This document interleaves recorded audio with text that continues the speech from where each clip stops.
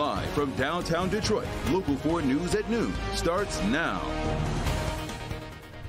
We continue to follow the developing news from East Lansing. Michigan State football coach Mel Tucker is suspended after sexual harassment allegations against him became public. Thanks for joining us today. I'm Kim DeJulio. And I'm Rhonda Walker. Those allegations are the ongoing investigation were detailed in a USA Today report, and we're still working to learn more about the circumstances surrounding this suspension. So let's get out to Sean Lay. He's been doing some digging with us, and let us know what you found out today. Truly, let's dig right in. A very complicated issue here. Let's get everyone up to speed. We're talking about MSU head football coach Mel Tucker, one of the highest paid coaches in all of football or sports when it comes to colleges. Coached a game right here at Spartan Stadium on Saturday, a win against Richmond, and then a bombshell report the next morning, yesterday morning, Sunday, of sexual harassment against the coach that essentially forced MSU to act yesterday. So here's the timeline that's really important here. We're talking about going back to April 28th of 2022. Brenda Tracy, she is a prominent voice against sexual harassment, sexual assault on college campuses. She is a rape survivor who worked with Coach Tucker in speaking to the young men on MSU's team and on campus about how to conduct themselves with women, how to look for and report any harassment against women, keeping classmates women safe, essentially. April of 2022, same time here, Tracy herself says Coach Tucker, who she worked with, spoke to her on the phone in sexually graphic ways, clearly and loudly. She says performing a sex act. It was obvious. Tucker called it consensual phone sex, basically admitting to the situation here. Tracy told investigators she absolutely froze in that moment on the phone as a survivor herself of sexual assault. She made what is called a Title IX complaint with MSU in December of this year. December, we're going back here. That led investigators to launch an investigation that was complete in July, so a couple of months before the football season even. MSU still allowing Coach Tucker to coach the Spartans, heading towards an October hearing where both sides would be heard here. Then MSU suspended Tucker without pay yesterday after details of the allegations were made public by USA Today. So let's talk to Matt Friedman. He's co-founder of strategic communications firm Tanner Friedman. He says one of the massive issues here that's standing out, could MSU have acted long before Sunday when it appears it's now reacting to a report in the media? One of the things that they did not do very clearly is try to get in front of the inevitable. Why not? Big stories leak. They just do. And big institutions need to prepare for these almost inevitable leaks. And it looks like they didn't prepare for that. So when the leak happened, they were caught off guard and had to scramble on a Sunday. Back here live, scrambling on a Sunday, suspending the coach, but also answering very few questions about when they knew of this really rough allegation here against the coach with a woman so prominent as Tracy. And why didn't they act sooner? And we're being told that the investigation was going on. Some in MSU say it's still ongoing, and not many knew exactly the details here, Rhonda and Kim, until the USA Today report came out. We have a lot of questions, obviously, here. We're going to continue to ask the questions here on campus. Interim coach for football going forward has been named. Back to you. Absolutely. Still a lot of questions. Thanks for that report, Sean. And stay with us on clickondetroit.com as this story continues to develop.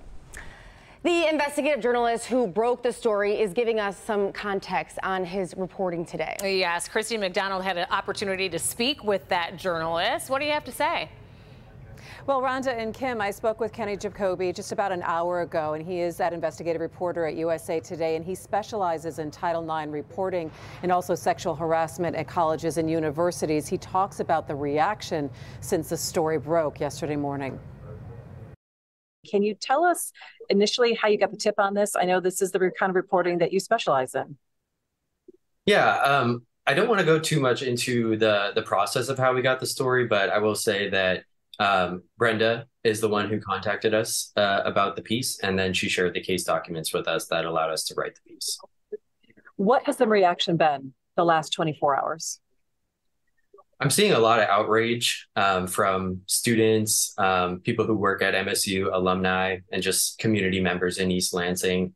A lot of people are very upset that this seems to have the stench of a cover-up, given that this case has been going on for 8-9 months, and we are just hearing about it publicly for the first time yesterday. And then, of course, the suspension came down 9 months into the case.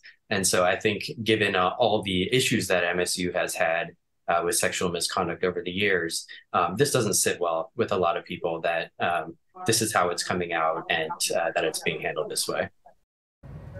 Now we talk about transparency at Michigan State, the next questions that need to be answered here, and really the process that is going to be playing out in the next couple of weeks. My full interview with Kenny Jacoby will be coming up at 12:30 today on the Daily Plus Live. That's streaming on Local 4. I'm going to send it back to you guys. Oh, it's so interesting to get his perspective. We're looking forward to that, Christy. Thank you. Meanwhile, it was a comfortable weekend across Metro Detroit. Cooler temperatures than what we've been used to, but it really made for a great weekend outside to get out Cooler, and about. but not cold, which we'll take, Ashley. Exactly. Yeah, that's really the beauty of September, that you have more comfortable afternoons, still the cool nights, and then we flip the switch to October, and then we know what's ahead after that. But right now, downtown Detroit still getting some sun as the clouds are pushing in from the west, but in downtown, we're holding onto the sun as long as we can. You can see it shining over Huntington Place. Everyone gearing up for the auto show. 69 degrees in Detroit, same in Ann Arbor, 68 in Port Huron, 69 in Adrian. But as we look at satellite and radar, you can see how that moisture has crossed mid-Michigan. So it's just a matter of time that those showers will make its way here. We're starting to see that cross Lansing, but we do have mostly cloud cover across southeastern Michigan. But the far east side here in Detroit, we're getting a few peaks of the sun through those clouds. We'll zoom in just a little bit closer where we have a little bit more sunshine as you get closer to Port Huron. Otherwise, by Metro Airport, overcast skies, and then we have rain showers by Lansing, Owasso, and that's pushing eastward as we speak. So increasing clouds with a few afternoon showers possible today.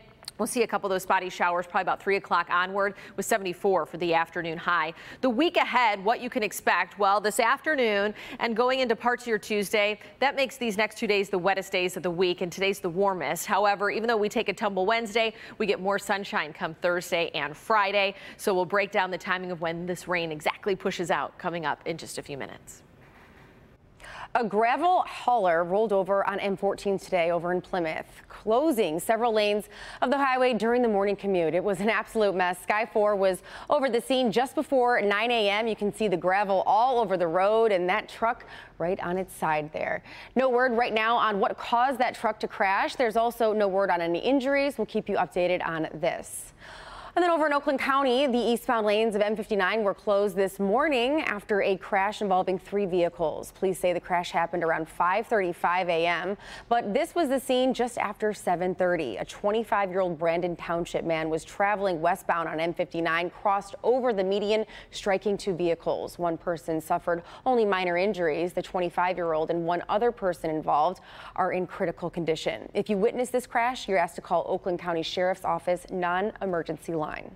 One person was shot and killed in southwest Detroit this morning after an argument became deadly. Detroit police say it happened at a bar around 2 o'clock in the morning. The victim is only described as an adult male. The shooter fled the scene. If you know anything about what unfolded here, you can contact Crime Stoppers and remain anonymous. New at noon. The American Red Cross is asking Americans to roll up their sleeves. The nonprofit organization says its emergency blood donation supplies are critically low. And the Red Cross provides about 40% of the United States blood supply and blood components to hospitals. The low supply comes from a drop in donations and back-to-back months of climate-driven disasters. It needs to collect about 12,500 donations each day to meet patient needs. So hopefully you can donate. It's a great thing to do. Yes, it is. Memorials remembering the victims and are taking place here at home and all across the country. In Oakland County, it is the annual Michigan Fallen Heroes Memorial Ceremony in Pontiac, where we will remember officers and firefighters in Michigan who lost their lives in the line of duty. That gets underway at 2 o'clock this afternoon. In Farmington, the Boy Scouts of America will hold a ceremony and along with other activities at Riley Park. Officer of the Year honors will be given to police officers, firefighters, and public safety officers. That goes from 2:30 until 7:30 this evening. Over in New York, a Solomon bell toll and a moment of silence at 9:03 a.m. The moment Flight 175 struck the World Trade Center's South Tower. Let's get to NBC's Rahima Ellis. She has more from near Ground Zero in New York City. 22 years ago, America stood still. Today, the nation is taking another somber pause to remember almost 3,000 people who died in the terrorist attacks here in America. President Biden is not attending memorial services at 9/11 memorial sites. Instead, he's at a military base in Anchorage, Alaska, returning from his overseas trip to India for the G20 summit in Vietnam. He is expected to deliver remarks and meet with over 1,000 service members, first responders, and their families, and in many ways celebrating their call to service, as many of them felt that call to service following the attack on 9/11. Vice President Kamala Harris was here attending the commemoration ceremony in New York. And in honor of the day, the Biden administration is awarding $4 million in funding to the National 9/11 Memorial and Museum here in New York City. The tragedy of this attack remains for so many families. Tens of thousands of them are dealing with health issues as a result of the attacks that day. In addition, more than 4,000 people have died from 9/11 related illnesses. It's a reminder that this tragedy goes on. Despite the fact it's been 22 years, people here cannot forget.